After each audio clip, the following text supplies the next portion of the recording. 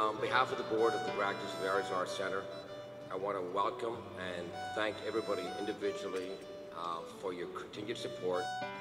We're building nothing less than our own Lincoln Center, not in terms of scale, but absolutely in terms of significance and unquestionably in terms of excellence and standards. It's always gratifying to see so many familiar faces each year, but to also welcome new guests into the room. New guests, you're in great company and you're in for a great night.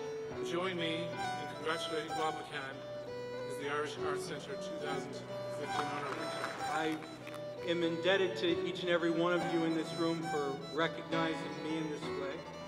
And I think what you are doing tonight is to help fund the most strategically important Irish project of its kind anywhere in the last 50 years. Martin is a very modest man, and he prefers to let his music speak for him.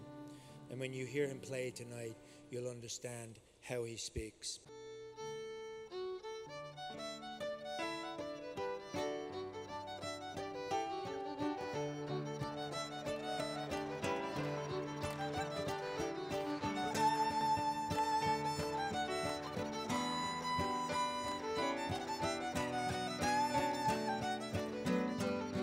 That bond that we all feel to that tiny little island, I don't know that it has ever been adequately diagnosed. Some of you may be wondering why an Englishman is up here, but like every US presidential hopeful, we can find Irish ancestry somewhere.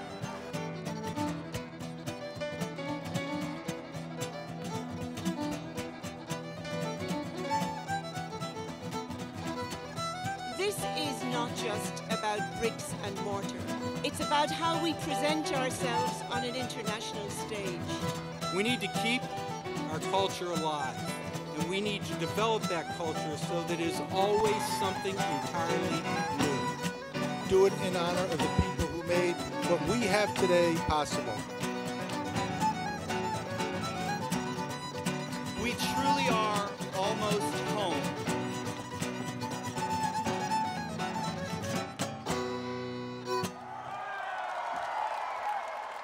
Thank you very much.